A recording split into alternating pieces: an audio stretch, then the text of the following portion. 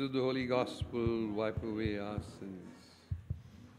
My dear sisters and brothers, in the first reading, we have a little more about St. Stephen, and I would only recommend that you read the texts, chapter 6 and chapter 7 of the Acts of the Apostles. You'll be able to understand it a little better. Because tomorrow we're not going to read the whole of the 7th chapter. It's just going to be the beginning and the end. So I would recommend that you read that. What I'm going to concentrate today is on the second reading, the Gospel reading. It is all the 6th chapter of St. John's Gospel. You will see that in John's Gospel, the Eucharistic text as we have it in the Synoptics, where Jesus took the bread, broke it and gave it to his disciples, you will not find it in St. John. Not because he doesn't want, but he wants you to connect it very well. And therefore, in this 6th chapter already, after the multiplication of the loaves, the whole of which is going to be about, I am the bread of life.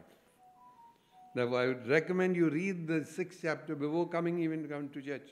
You'll find it something or the other. Whoever the priest is will break the word of God and make you understand this.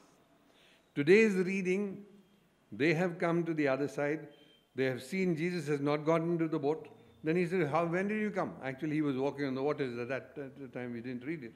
But then that time. So they are asking him. So he doesn't want to be bothered about those things. He says, don't worry about that.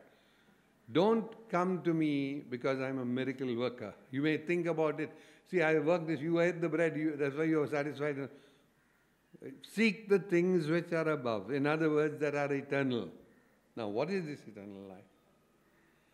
What should we do? He said, believe in the one whom God has sent. Meaning, believe in me. Now you may say, how much more I got to believe in you? Read my word. Therefore, in other words, the word of the Lord which we have in the scriptures, read it. Read it, meditate upon it, and you'll understand the connection with the Old Testament. Remember this, when you really want to know the word of God, you don't have to do big things. Ask the Holy Spirit to enlighten you. Let me understand the word of God in my life. You may require some help, and when there is help available to some priest or somebody, if they are having scripture classes or anything, come for that.